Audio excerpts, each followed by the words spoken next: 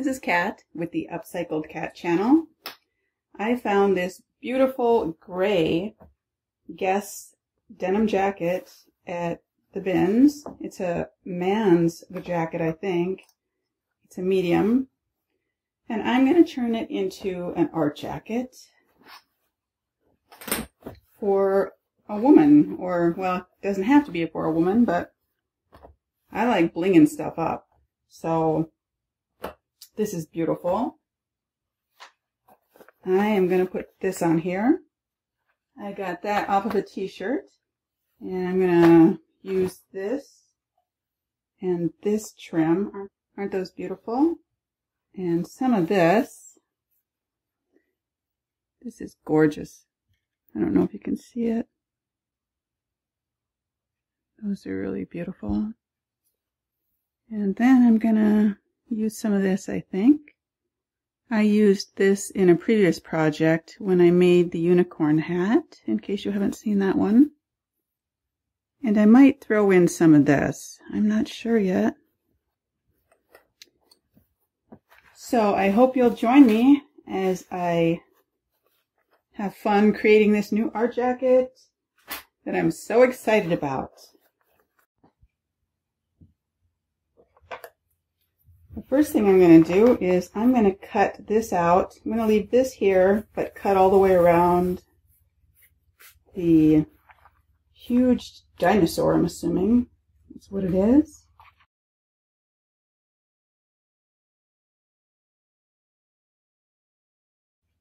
Okay. I've got her cut out. And it should go right about there.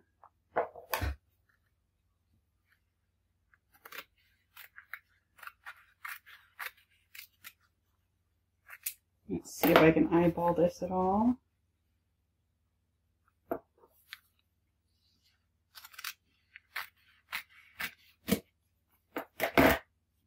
That's starting to look like what I was seeing in my mind. Or maybe I use this background. I don't know. Decisions. There's another idea. And then there's this idea, which I just don't know. So the first thing I'm going to do is I'm going to cut off this bottom. This is a pretty long jacket. And it's also a man's jacket, and it is very tight down here. It's not really made for a woman's wider hips.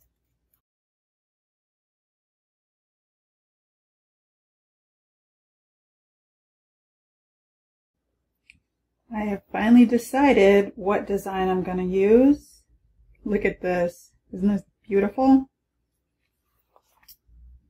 I'm going to go for that. I got this off of a skirt. What beautiful fabric.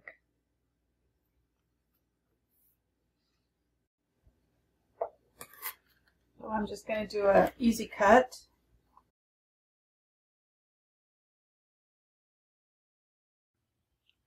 I'm not going to do a whole lot of distressing to this bottom. Mainly I'm just taking my scissors and just running it past the fabric.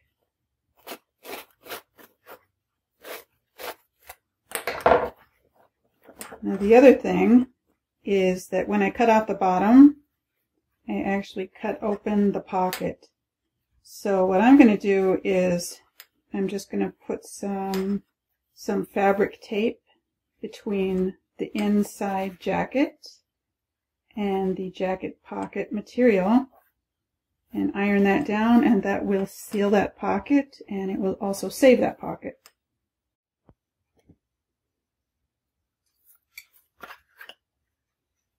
In order to stitch these two pockets together, I am going to use Heat and Bond Ultra Hold.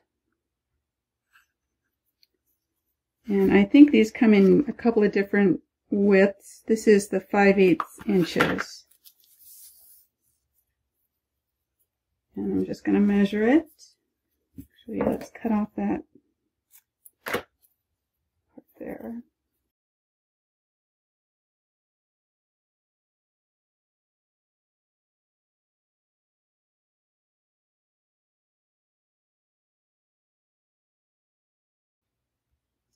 And now just press and hold on a medium heat with no steam.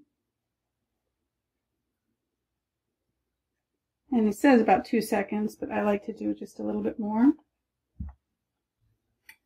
And then I like doing the other side as well. Okay, so that didn't adhere all the way down. Once I heat it again, and I peeled off that second layer, so now it's going to glue to itself those 2 inside pouches, and we will have our pocket fixed. Well, next I applied heat and bond, and I had that on video, but for some reason the video stopped. Anyway, I'm using the Ultra Hold heat and bond, and this is ready to go now.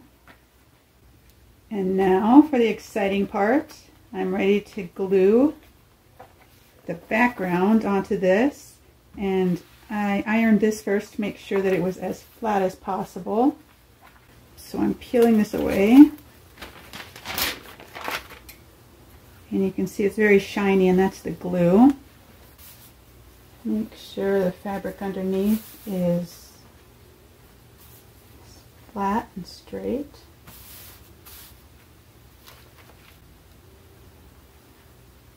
Oops. I want to protect this.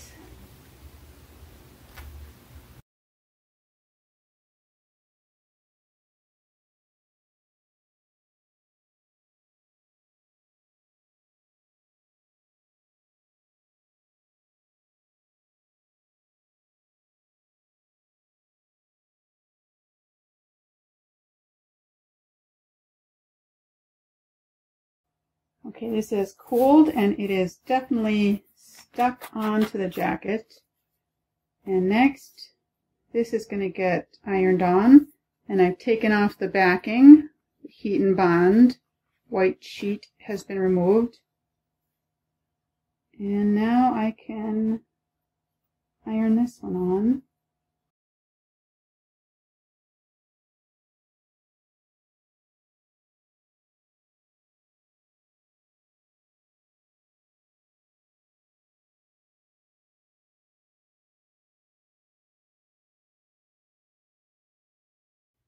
So I realized I made a mistake after I glued this down or ironed it down.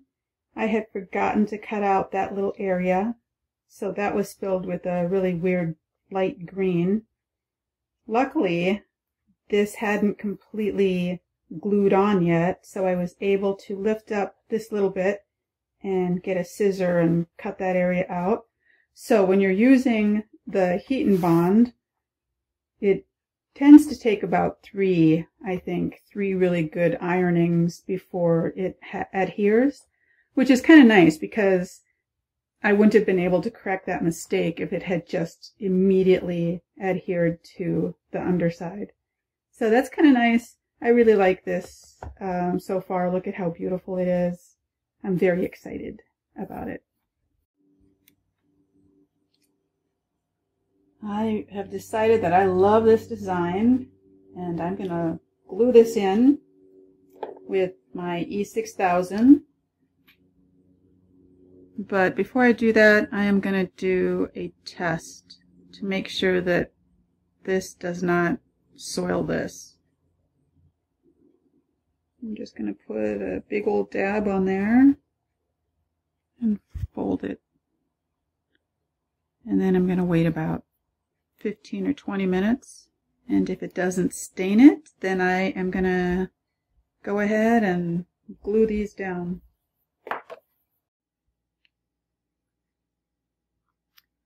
Okay.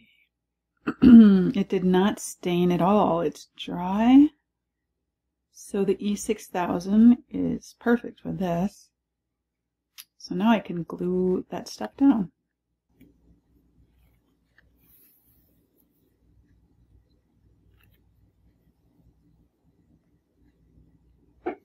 Make sure it's the right side that I want it to be on. And I want to follow this line right here. This really beautiful seam line. Just want to follow that all the way down.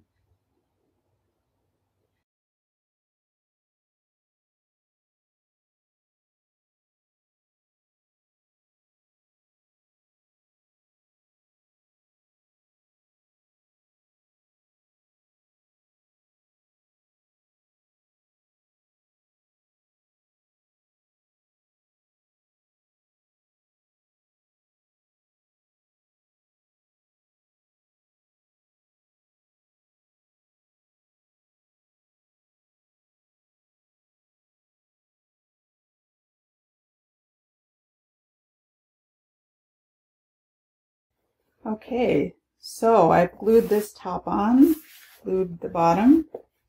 I like how it looks.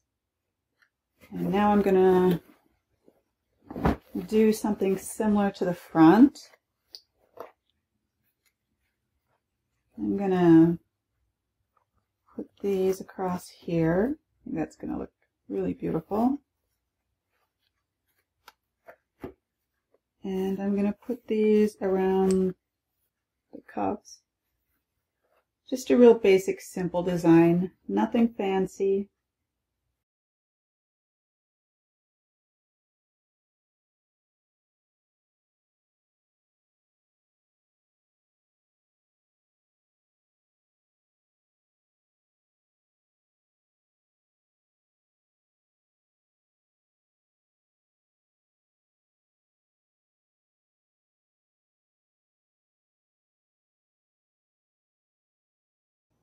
Okay, I've cut these out and I'm letting those dry a bit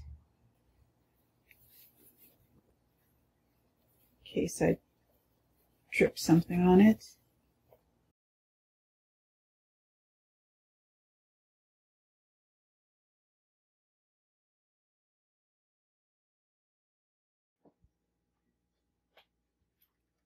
Well, unfortunately, my cell phone went dead on me and I did not know it, and I finished the jacket.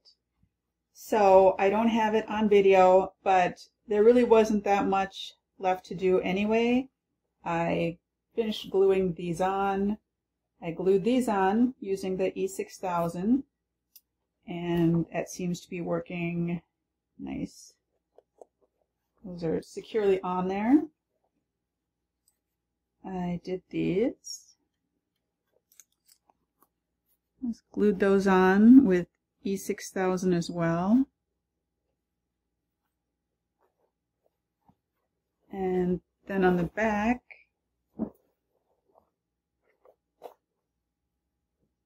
let's see, I added this little cute little doodad here, little sparkly purple flower.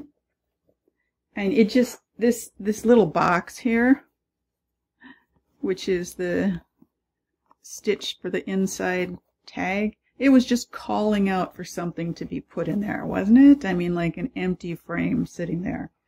So, cute little flower goes in there. And this is the finished jacket. I blinged her up. She is blinged up for a night out of eating out on the town. She has a Swarovski, it's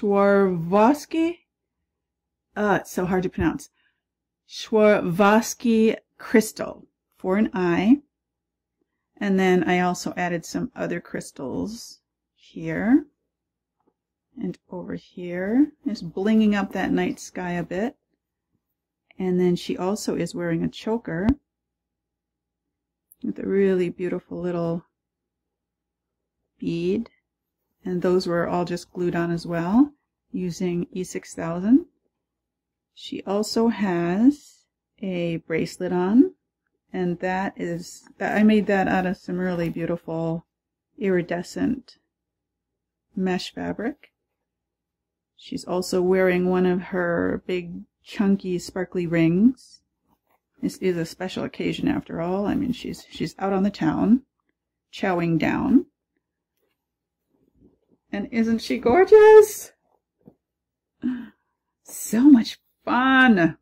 Thanks for watching, and let me know what you think in the comments. This is the final look.